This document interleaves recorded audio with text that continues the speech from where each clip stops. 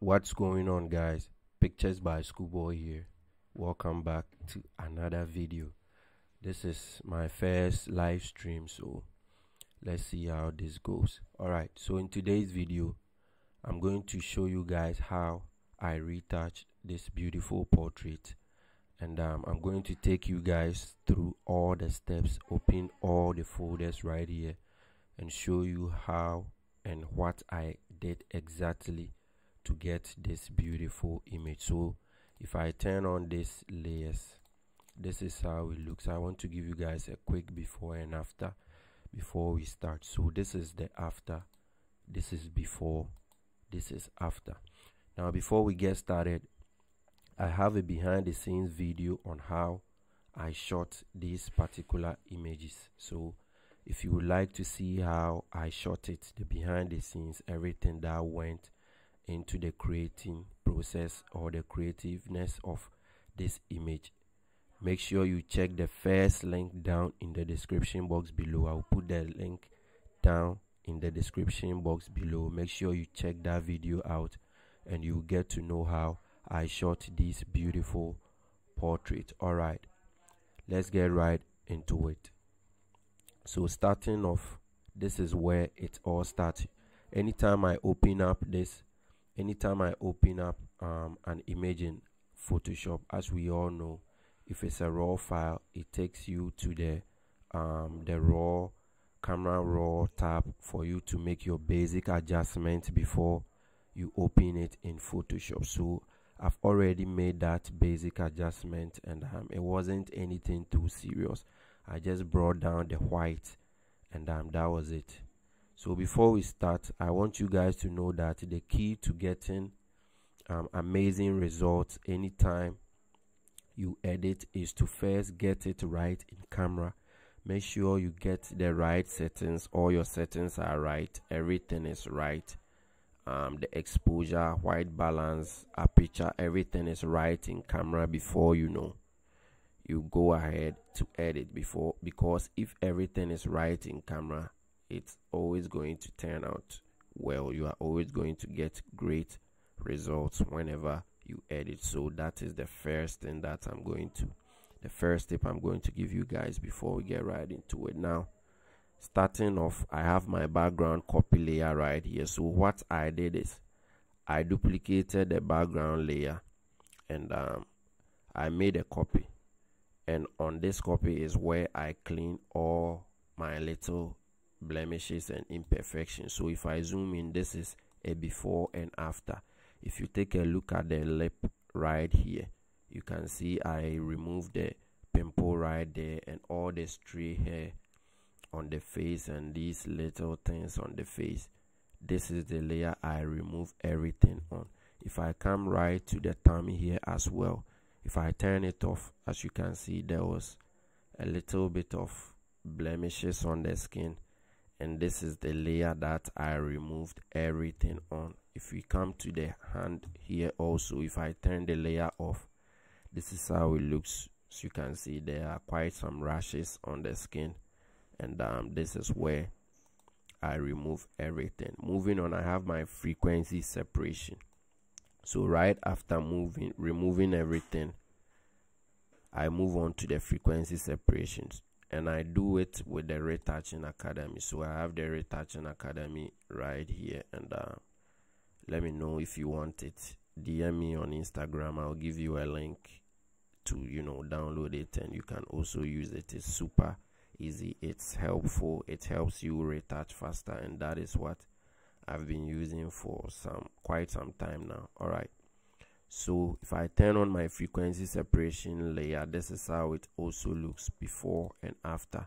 And as you can see, with this image, I ran both frequency separation and dodging and burn. I didn't just go with frequency separation, even though after the frequency separation, it turned out great, because I always take time with my frequency separation. I always make sure I choose the right radius for the skin, and if I have to do it 10 times to get the right radius, I'll always do it to get the right number for the blurriness of the skin, so that I can get the better results whenever I start working on the skin. So as you can see, the skin looks fine with the frequency separation. At this moment, I could have chosen not to even go ahead with the dodging and burning, but hey, there were some little things on the face that the frequency separation couldn't remove, so I decided to remove it with the dodging and burning. And if I turn on the dodging and burning, this is how it looks. Just pay close attention to the face. This is how it looks, because most of the dodging and burning, I did it on the face. And this is macro dodging and burning. There is another dodging and burning, but we'll get right there. And that was it. If you take a look at the face, this is the before and this is the after. I removed all the things right here that the frequency separation couldn't remove, and the skin to the colors wasn't consistent, so I had to use the dodging and burning to correct all that and make it look how it's looking now. Right after that, I went on with enhancing various parts of the body. So starting with the eyes, I have the eyes right here. If I turn it on, as you can see, it looks more white and not reddish as it looked before after.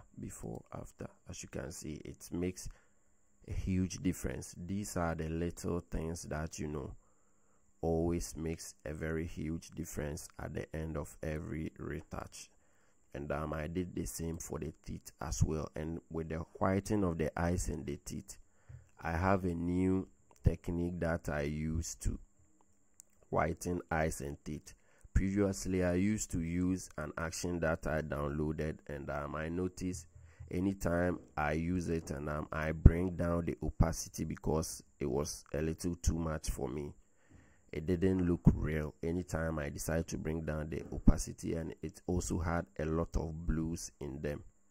So I stopped using it, discovered this new technique, and it's super easy, super simple. If you would like to see a tutorial on that technique, drop it down in the comment section below and let me know how you want it, and I'll make sure to publish that video as well.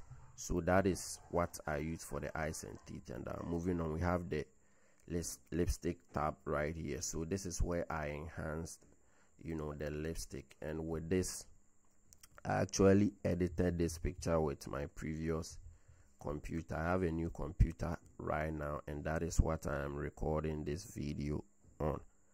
There's another retouching plugin that has the lipstick thing right in, and that was what I used, but I haven't installed it on this computer for some reasons. When I install it, it doesn't come.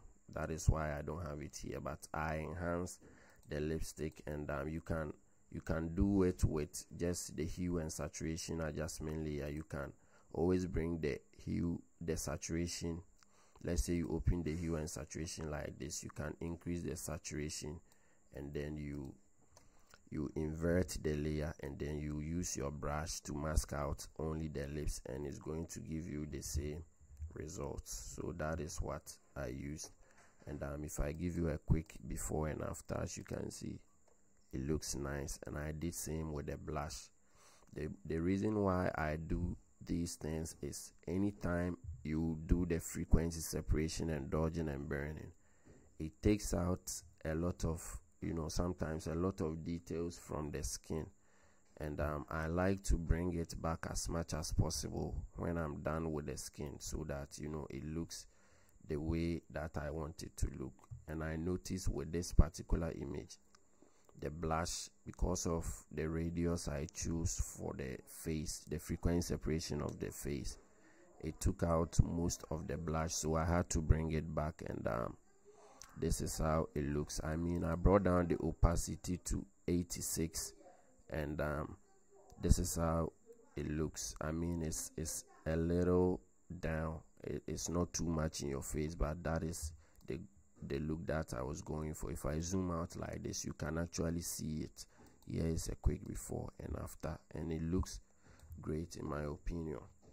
Moving on, we have the grade, and this is where I do all the color grade. So if I turn it on like this is a before and after, because I got everything right in camera.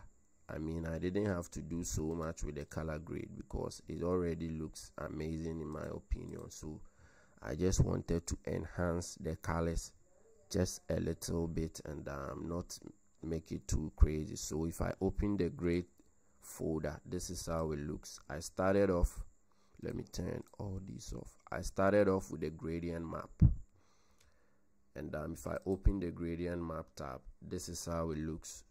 Also, I have a video on the channel. It's actually my most popular video, and that video explains how to color grade with just gradient maps. That is what I always use to color grade, and it's super easy, and it works on every image that you want to color grade it with, since it's just copying colors or sampling colors from the skin and making it a gradient to color grade. So I have a video that will be the second link down in the description box below. Make sure you check that video out if you would like a more in-depth tutorial on how to color grade with just the gradient map. So that is what I first did, and if I open it, this is how the gradient look.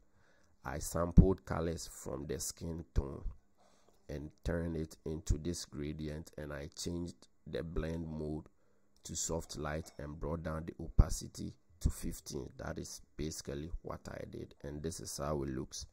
Moving on, I went with selective color, and if I open that tab as well, as you can see, I play with my whites a little bit. So anytime there's quite some white in my image, I always bring down the yellows to to take out the yellows from the white and introduce a little bit of blues. I always do that, and it works for me.